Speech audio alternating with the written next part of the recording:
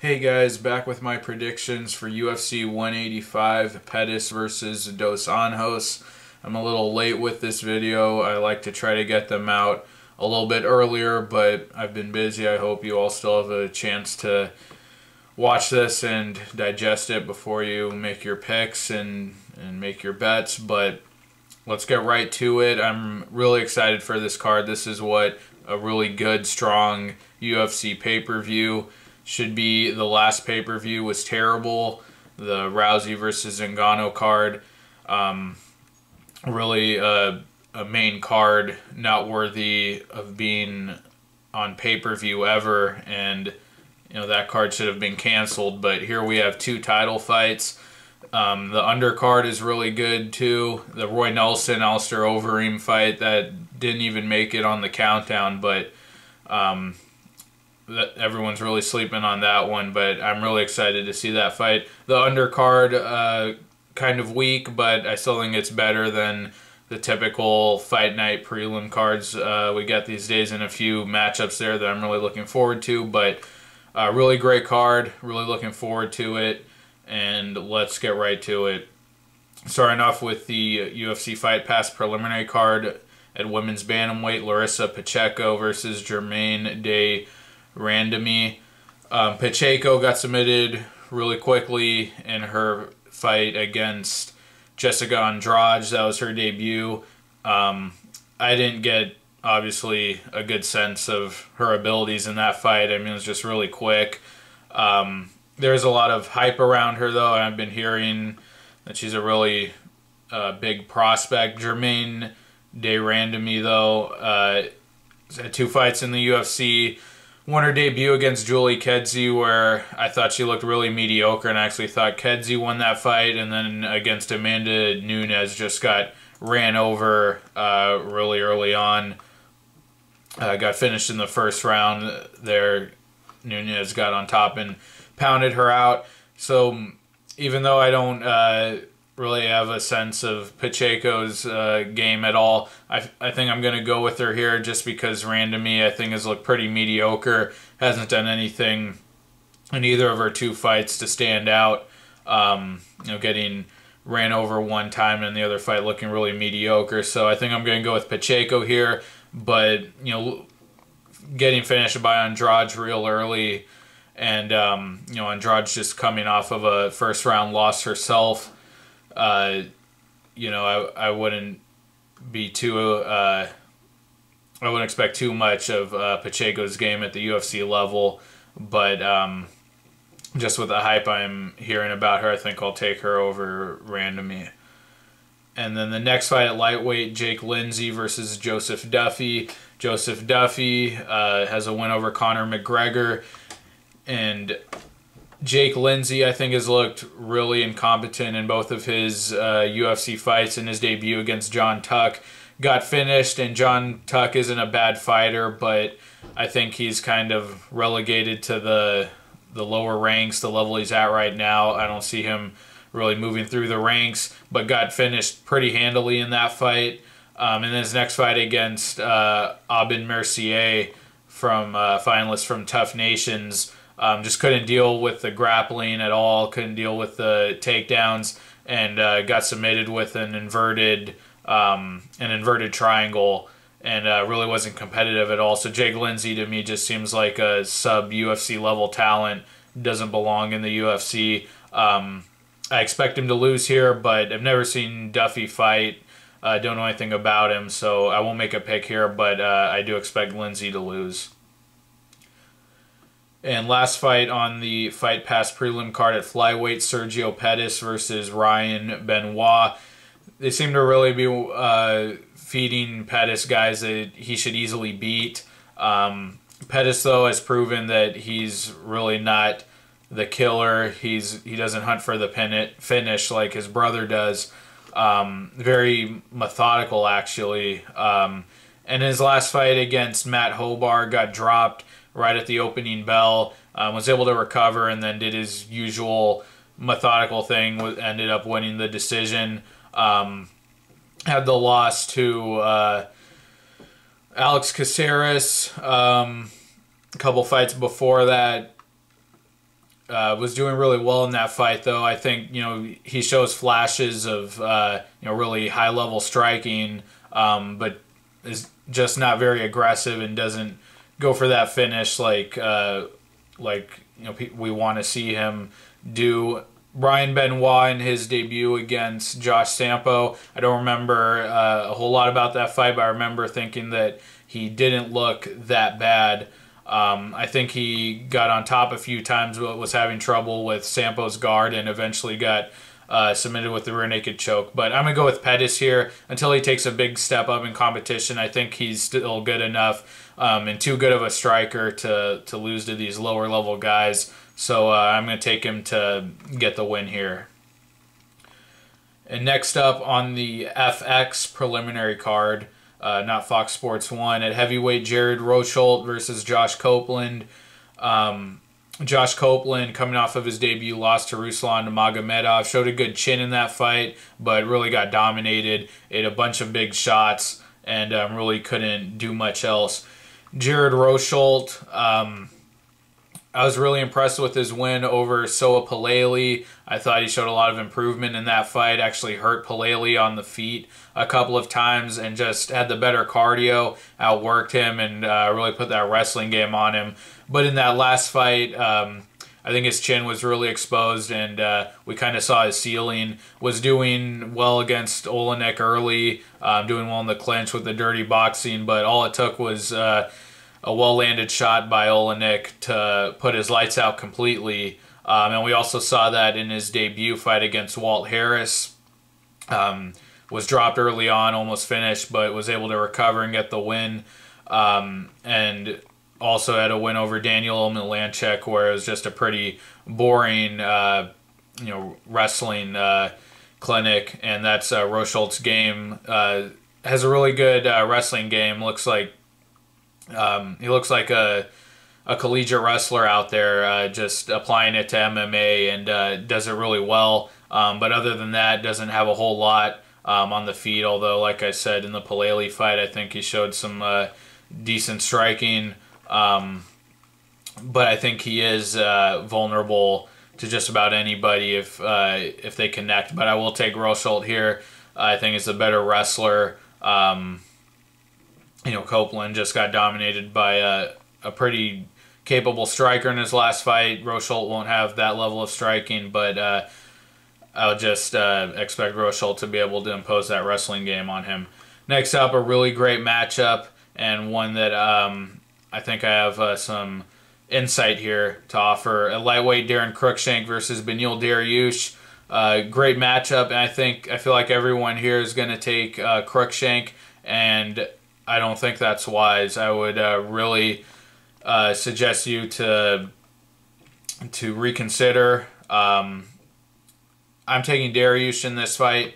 Cruickshank, has all those highlight reel finishes. The only guy he was able to finish, though, that mattered was Eric Koch. Before that, had a bunch of or a couple of really great finishes, but over really low-level guys that are long gone from the UFC. Tough veteran Mike Rio and Henry Martinez back in 2012 had really impressive finishes over those guys. In between there, had losses to Makdessi, Martins, a decision win over Yves Edwards.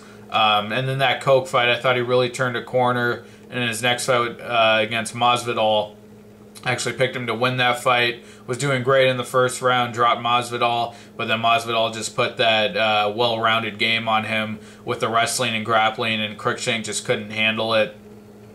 Came back with a win over Anthony Njokuani after that, where he actually used some of his own wrestling to get the win. A nice decision one where he did more than just his taekwondo kicks. But that was really the first fight since his debut in the tough finale against Chris Tickle, where he was used his wrestling.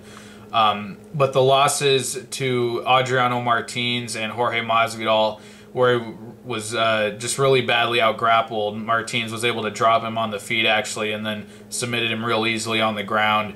And then Masvidal was just able to take him down over and over again, and Cruickshank really had no answer for it off of his back. And Beneil Dariush is a specialist on the ground.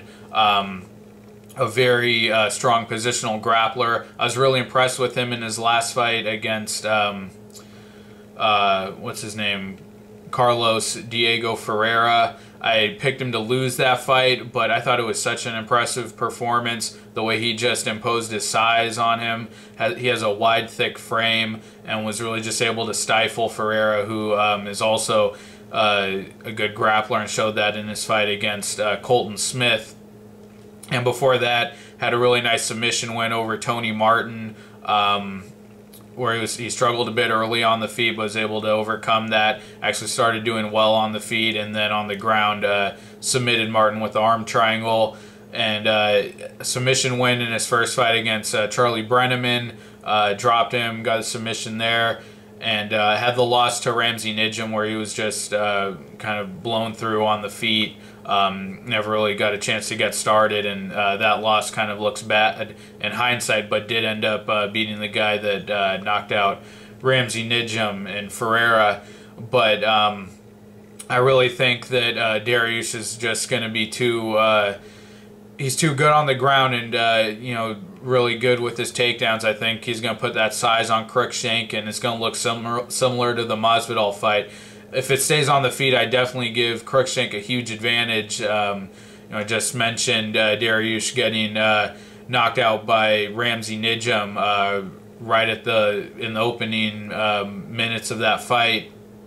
Nijem just barnstormed him, and Tony Martin was also having success on the feet early against Dariush. But I'm going to go with Dariush here. I think if he is able to secure that takedown, it's likely that he submits Cruickshank. Cruickshank just hasn't been rounding out his game, hasn't really been developing. He's always had that really flashy, dangerous striking, but I don't think that's enough to win against these more well-rounded fighters. So I'm going to go with Dariush, and you know, I feel fairly confident in it. You know, but of course, you know, Cruickshank can win this, but I'd really suggest think it over again if you think that you know, Cruickshank should be the big favorite here. And next up at middleweight, Elias Theodorou versus Roger Narvaez. I'm interested in seeing Theodorou again, and I think this should be a fairly easy, winnable fight for him. Roger Narvaez having a very kind of mediocre, unimpressive showing in his debut against Patrick Cummins. He's the only guy that Cummins has been able to finish in the UFC, and the finish didn't even look particularly brutal. Just kind of looked like Narvaez had, you know, just had one too many punches on the ground from Cummins on top of him. You know, wasn't knocked out or anything, and I don't know. But then in his next fight against Luke Barnett, was able to get the win. Kind of a workman performance. It was really ugly. Narvaez definitely, you know, proved. It was definitely evident in that last fight that he has a job outside of the UFC as a fireman. And I remember thinking in that Luke Barnett fight, when I was watching that fight, I remember thinking to myself, man, this guy just looks like he's holding something back. He can't, you know, he can't quite get anything done. You know, he was hitting Barnett a lot, but looked kind of slow, and you know, nothing was really happening. And then when he said he was a fireman after the fight, it really have made things clear, because it's kind of evident in his fighting style. But just looked slow, was able to drop Barnett in the third round with a head kick, but was so tired and so, you know, seemed like a novice on the ground that even after taking his back and attempting the rear naked choke, wasn't able to finish Barnett after he had just, you know, knocked him down. So I think he's a low-level fighter. And Theodorou, he's got great cardio, he's got good size, and pushes a really hard pace. I loved his finish over Sheldon Westcott in the Tough Nations finale. Loved his ground and pound and his just persistent takedown attempts. And then his last fight, I was really impressed that he was able to fight Bruno Santos at his own game. Couldn't quite turn up the pace like he did against Westcott, but was able to just out-grapple Santos. He was able to win some of those positioning battles on the feet, was able to lock up the waist from behind and drag him down. After losing a round there, came out in the third round and beat Santos at his own kind of slow, grinded out game. I thought that was impressive. So excited to see Theodorou. I think he's got some ability. Really, that pace is a big asset of his. I think he's really going to pour it on Narvaez and possibly get a finish here. And the last fight on the preliminary card at lightweight, Ross Pearson versus Sam Stout. A matchup that I'm not really particularly excited for, but there could be a worse matchup. Two guys, though, who I think are just over the hill and their best days are behind them.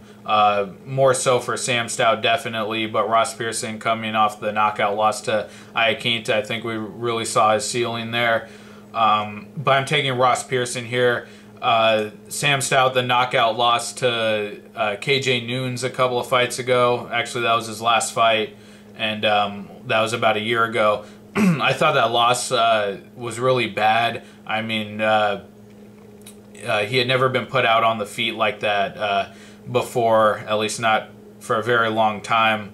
Actually, I don't think he was ever knocked out cold like that. But Sam Stout, always known for being the knockout striker himself, and just getting his lights put out by KJ Nunes, another guy who seems to be at the tail end of his career. I thought that was pretty telling of where he is right now.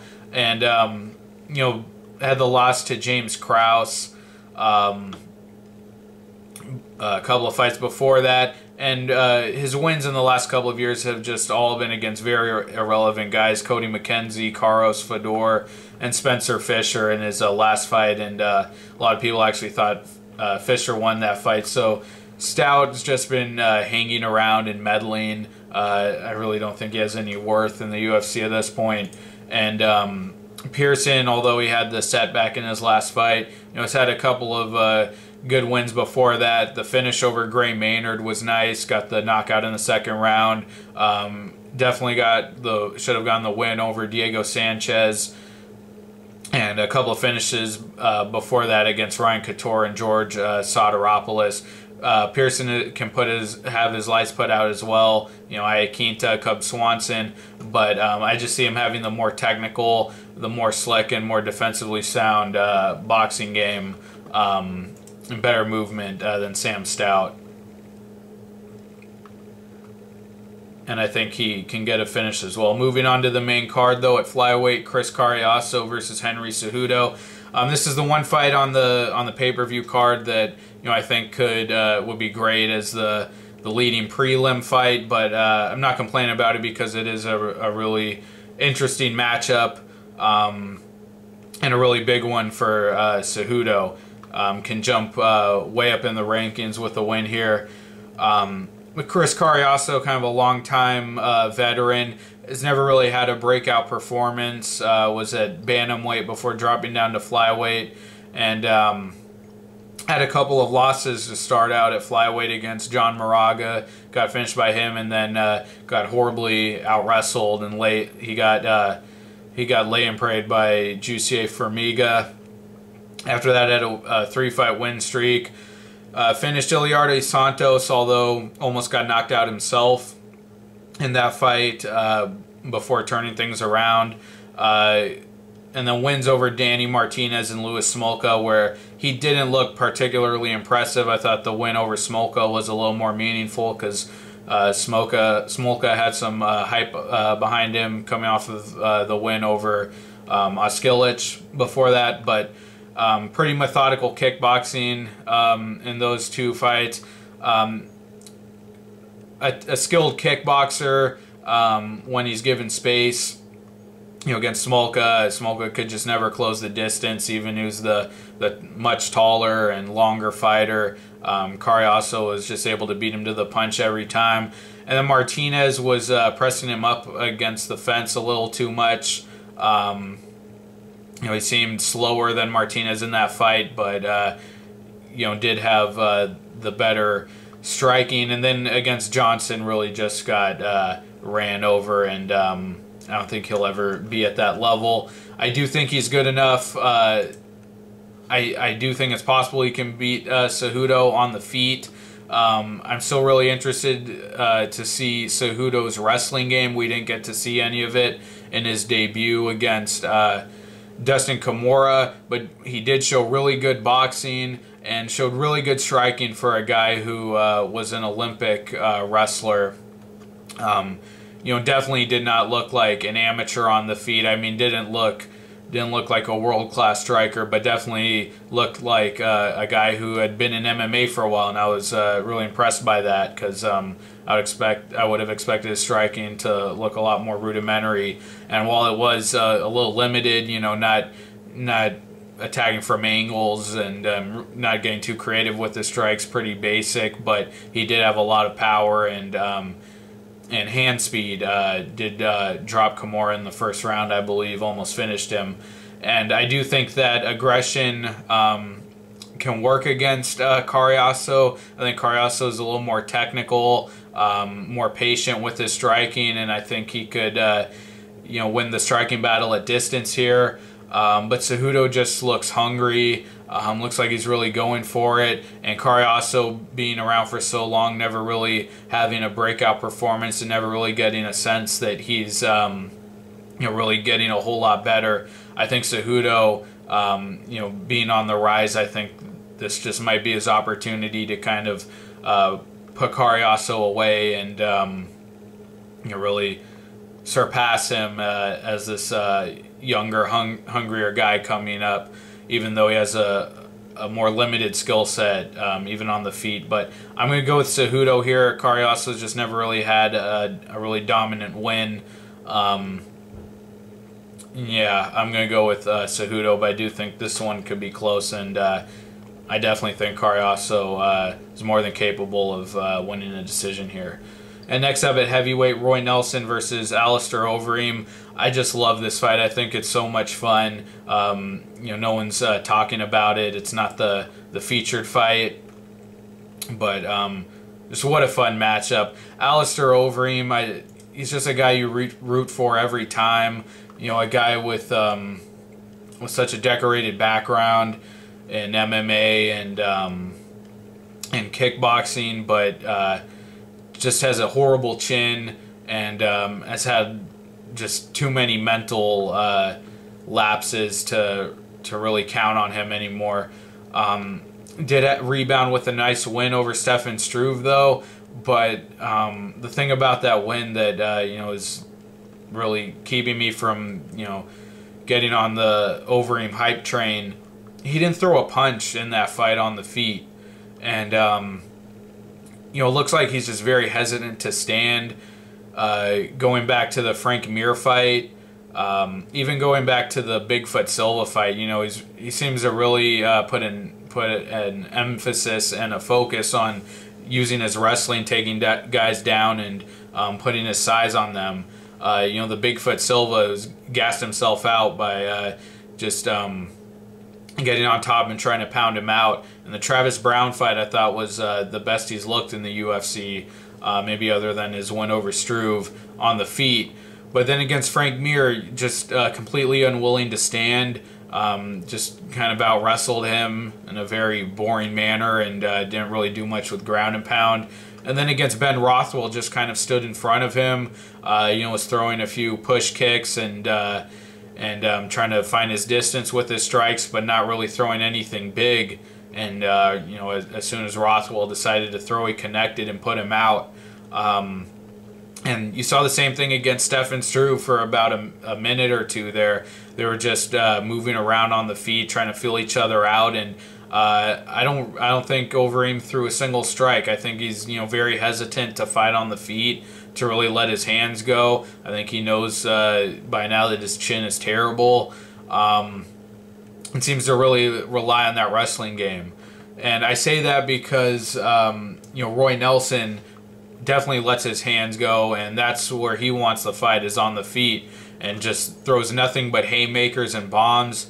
It can get sloppy, it can be inaccurate at times, especially when his cardio starts to go and you get into that second and third round. I do feel like Roy Nelson is aging. Definitely saw that in his last fight against Mark Hunt. You know, I'd never been put out that way before. I was really surprised that Nelson was knocked out. So I say that because I think if Nelson can keep this on the feet, use movement, move around, you know, throw big shots at Overeem, I think he has a very high chance of knocking him out within the first couple of minutes. If this gets into the second round, I think it's over for Nelson. I think his cardio will be depleted at that point. And I think Overeem, I think it's going to help him that he's really focused on his wrestling the last couple of years. I think he can just put that size on Nelson and really tire him out, even just holding him against the cage, taking him down. I think he's going to have a massive size advantage. Going back to the Frank Mir fight back in 2011, and Frank Mir really, I think, one of the worst wrestlers ever in the heavyweight division, was able to very easily just ankle pick Roy Nelson over and over again, not even clean takedowns, but Nelson just didn't have the cardio or the takedown defense to deal with it. And that's what I'm leaning towards, is Overeem out wrestling Nelson. And if he can get him on top and throw those big missiles like he did against Struve, I definitely think he can put him out. But he's going to have to survive those opening minutes of the first round where he seems very vulnerable, very kind of lost, and just kind of moves around in front of his opponent, kind of without direction or without purpose, just you know, stands in front of them like he did against Rothwell and even against Struve for almost the entire first round in that fight. So very interesting matchup. I just think Nelson is a little bit over the hill at this point. I think his speed has declined, and I think Overeem's going to be able to get that takedown before Nelson can land the fight-ending shot. So I'm going to go with Overeem here, but a real close fight. And next up, welterweight Johnny Hendricks versus Matt Brown. Another really great matchup. A bigger opportunity for Brown, can really redeem himself from that loss to Lawler, where I actually think he competed well, even though he kind of got dominated. Johnny Hendricks, I thought he won the last fight against Robbie Lawler. I really do. You know, I'll give Lawler that 5th round, but I definitely didn't give Lawler the 4th round. And Hendricks, I thought, was looking really good early on. I thought Lawler was looking terrible, but some improvements that Hendricks made. I thought the way he timed his combinations and his hand speed looked really good. Instead of just standing in front of Lawler the whole time like he did in the first fight, he really picked his moments to explode and looked fresh, and his takedowns were looking good early on. But what's most concerning about that to me was his explanation for his wilting in those final rounds. You know, just lowering his head and driving Lawler back into the fence, and just falling to his knees after failing to secure the takedown, and basically giving away the dominant position to Lawler. I thought was just really bizarre. But if he had just said after the fight that he was tired, that it was a cardio problem, you know, I would have understood it. But what he said was that he felt he won the fight, and that he said that if he thought he was down going into that 5th round, he wouldn't have done that. That he would have tried to do more to be dominant and secure the round. And he said the same thing after the GSP fight. He said that he coasted in the 5th round because he felt he had the win. And I thought that was just very bizarre, especially for a guy that was such a high-level wrestler in college. To me, that's very weird. I think there might be some mental stuff going on there. And if Hendricks hasn't, I mean, I don't know if it was a cardio problem or what. I know he's making a big deal about his weight now and how lean he is. But that kind of faltering in those later rounds, which he didn't do against Lawler, in the first fight, I think is very strange. And if he has any kind of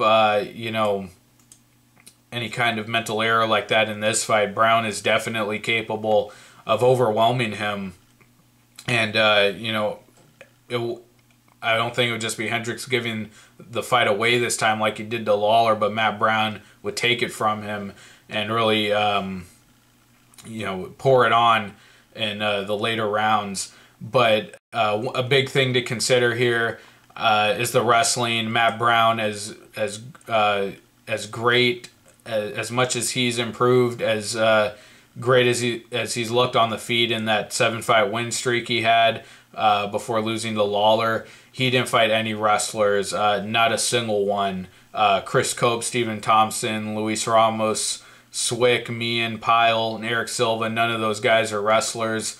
It's going to be a very different look, one that he hasn't had in a very long time, and I'd say the best wrestler he's ever fought in the UFC by far more decorated than anyone he's ever fought. Looking over his UFC record here, I think Hendricks is really going to have no problem taking down Matt Brown. And on the feet, I think Brown is slightly more technical.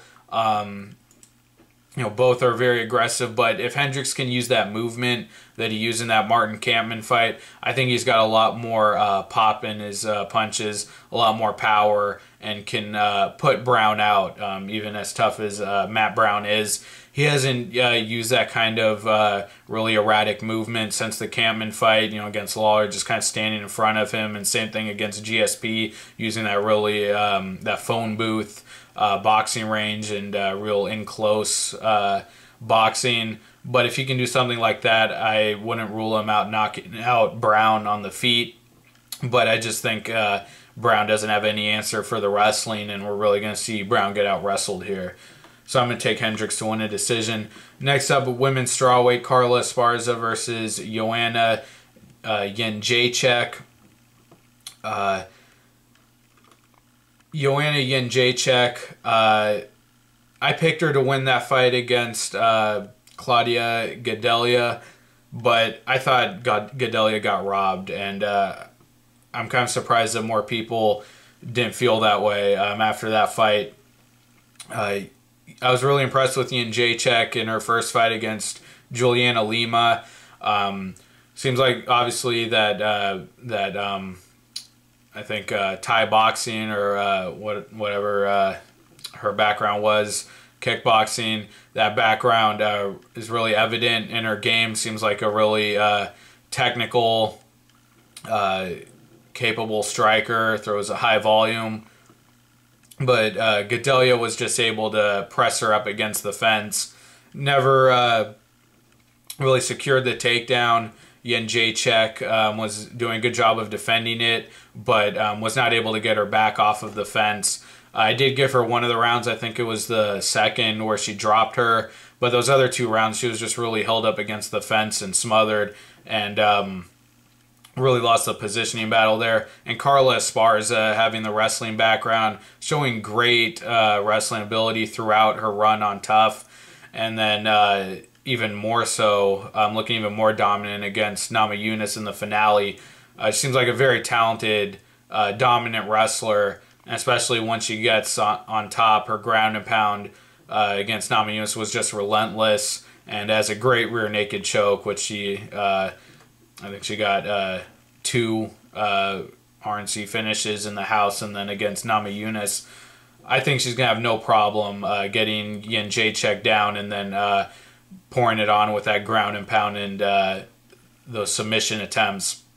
So I'm going to be really shocked if this fight is competitive. If it stays on the feet, Jedrzejczyk I think is definitely good enough to make it competitive, although as far as I thought her striking just looked drastically improved against Namajunas. And another thing, I don't think people give Esparza enough credit for how dominant she was against Namajunas. I picked Namajunas to win that fight, and Namajunas in the Tough House was just looking like a killer.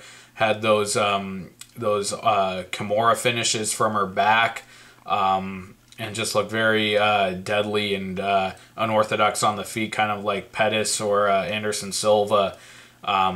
Just kind of like this very elusive fighter, and Esparza just poured it on with a very simple boxing and wrestling attack. So I think Esparza is a really great fighter, and is coming off of a great run and a really spectacular performance to win the belt in her last fight. And I just think Jedrzejczyk doesn't have isn't well rounded enough to compete with Esparza. I have a feeling she's really gonna look like a fish out of water when she hits the ground.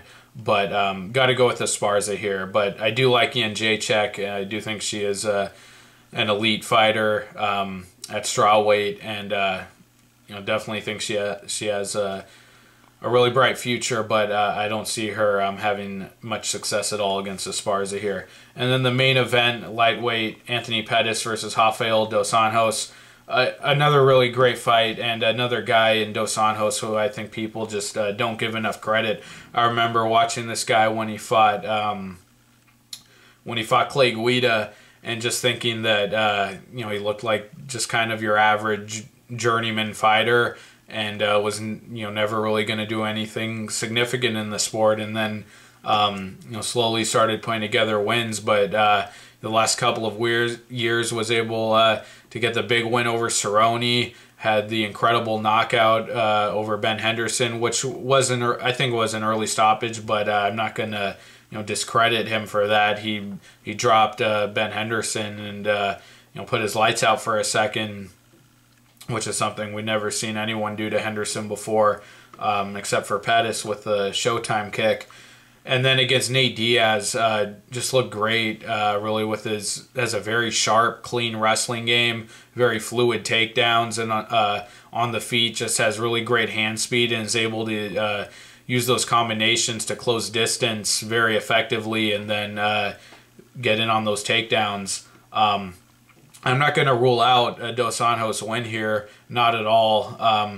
How Melendez fought him in the last fight, I thought he was just putting together a perfect game plan. I was really surprised by how much success he had early on, doing the exact same thing that Dos Anjos does, especially in his last fight against Nate Diaz. Melendez was using combinations to close the distance and get in on Pettis' legs against the fence, and I think he did secure a takedown in that fight, if I remember correctly. But I think Dos Anjos might even be a more athletic wrestler than Melendez is, and I think he has the sharper Muay Thai striking. So I definitely think he can get Pettis down a few times, maybe steal a round or two, make it close and competitive, and possibly win the decision.